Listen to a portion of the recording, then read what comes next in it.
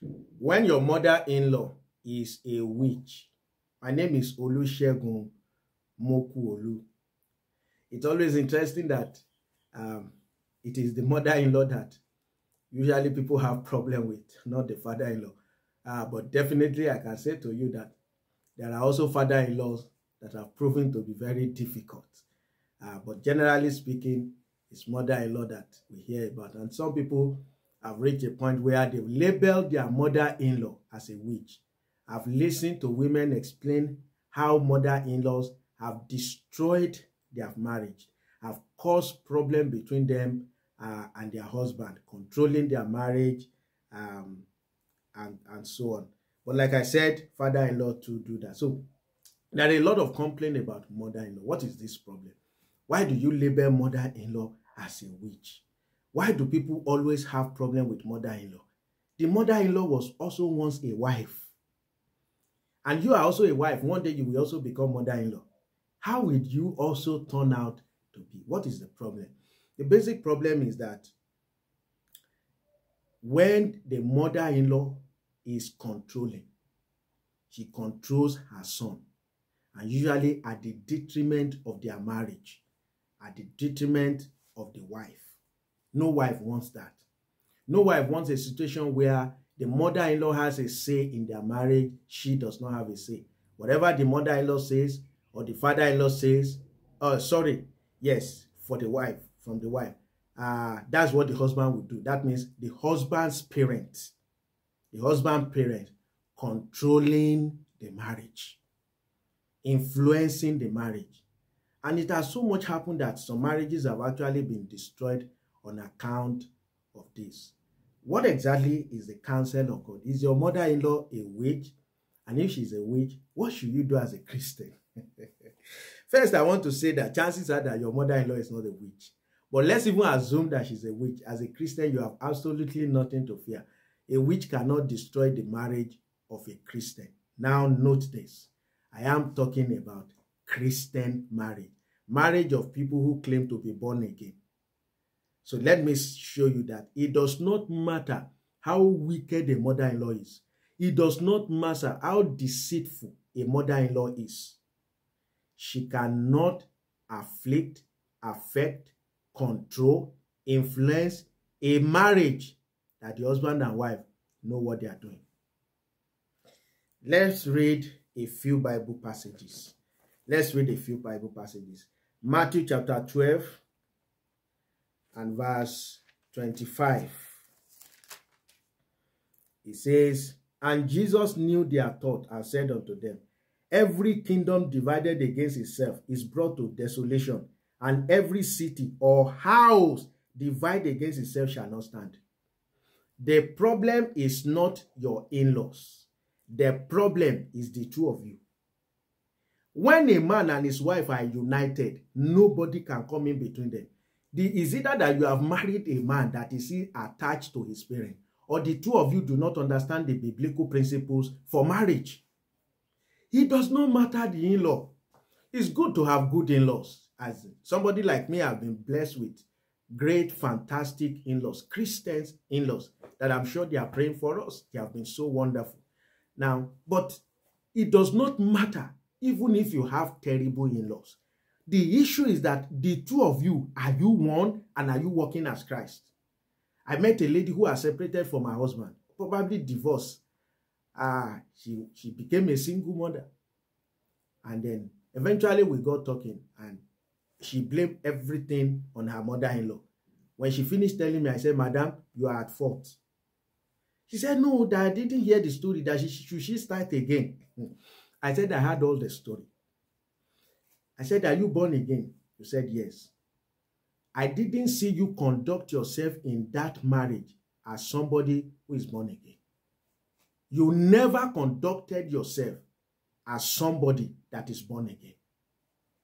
I now began to show her the instances that, look at this instance. Is this how a Christian should respond? No. Look at this instance. Look at this instance. Look at this instance. Then she realized it. And a few weeks after, I don't know what happened. Because after the discussion, we prayed together. And a few weeks after, she came again to see me. This time around, she came with her husband. They had reconciled. A marriage that had ended, that she was living alone with her daughter. They had reconciled. They came to visit me. So you see, the problem wasn't the mother-in-law. The problem was that the two of them didn't know what they were doing. No mother-in-law can come in between a house that is united. It's never a problem of mother-in-law. It's about you. If a mother-in-law says something that is not correct, the man can say, oh, mommy, I've heard you. But he knows what he will do in his mind. In his mind. There was a lady who wanted to marry a Christian brother. And her parents called her and told her that don't trust a man. So save some money, buy some land, build house secretly. Don't let your husband know about it. You know what this lady did? She went and told her husband. Her husband just smiled. Her husband said, they do not know us. They do not know we are true Christians.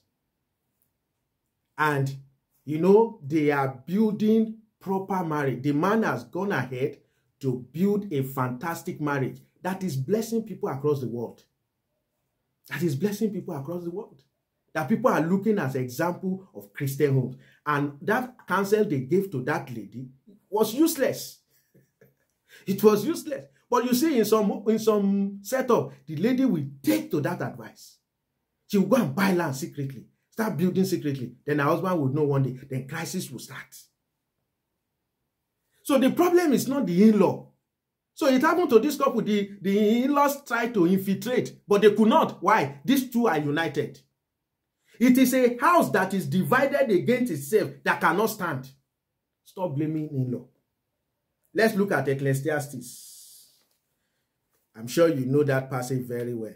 Ecclesiastes chapter 4 rather. And verse 9.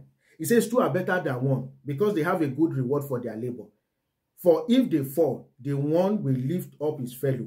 But woe to him that is alone when he falleth, for he had not another to help him up. Again, if two lie together, then they have it. But how can one be warm alone? Now look at the wisdom of God there. I say, if two lie together. It's not that one is facing east and the other is facing west. One is facing north and the other is facing south. If they lie together, if they are united, if they are one, it is oneness that produces heat. Oneness, that's what produces heat. So the in-laws are never the problem. The problem is the two of you. Your marriage is what the two of you make it to be. It's not the in-law. Even if they are diabolic, even if they are a witch, are you not in Christ? Why should you be afraid of witches? Witches are just one of the manifestations of the flesh, like adultery, fornication, envy, sorcery, all of those things. They are all manifestations of the flesh, according to Galatians chapter 5, verse 19 to 21.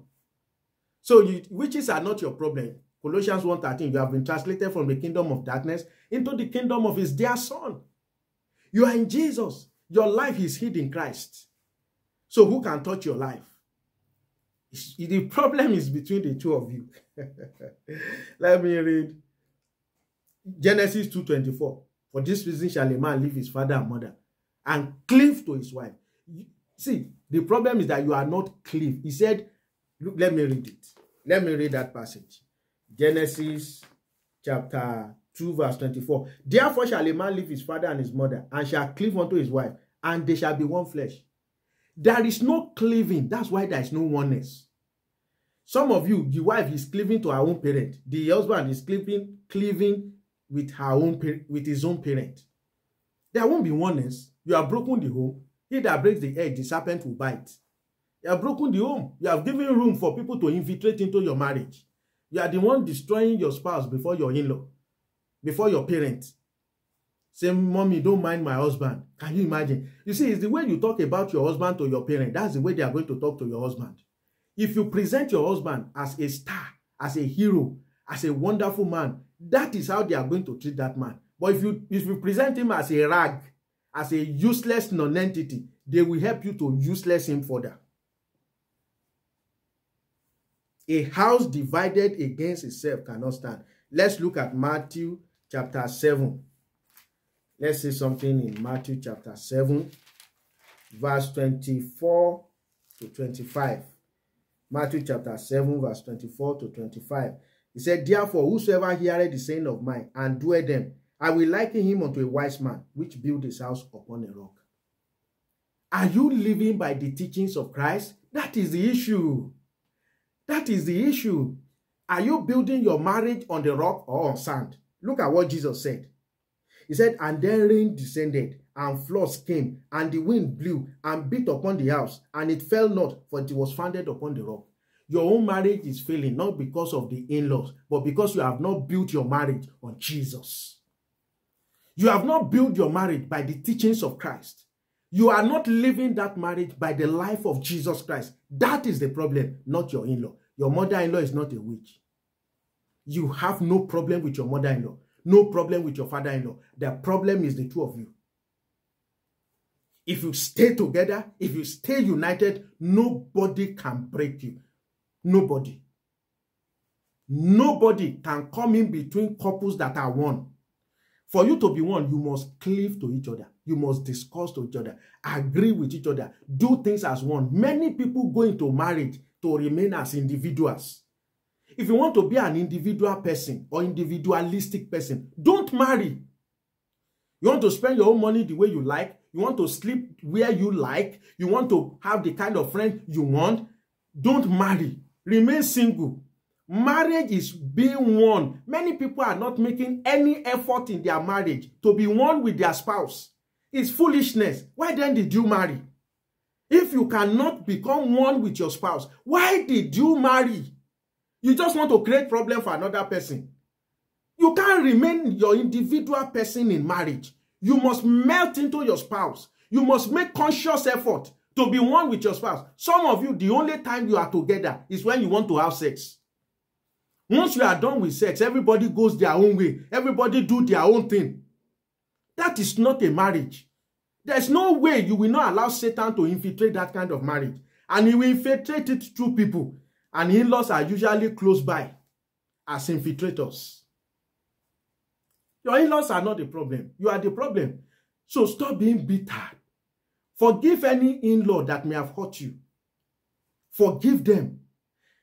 And work on your own marriage. The two of you resolve it. See, if you are a wife watching this or you are a husband watching this, call your spouse. Start all over again. Watch this together. The two of you should watch this together. And ask yourself, are we going to work on our marriage? Let me give you the principles that you can use. The most principle is one I've read. But I want to break it down further for you.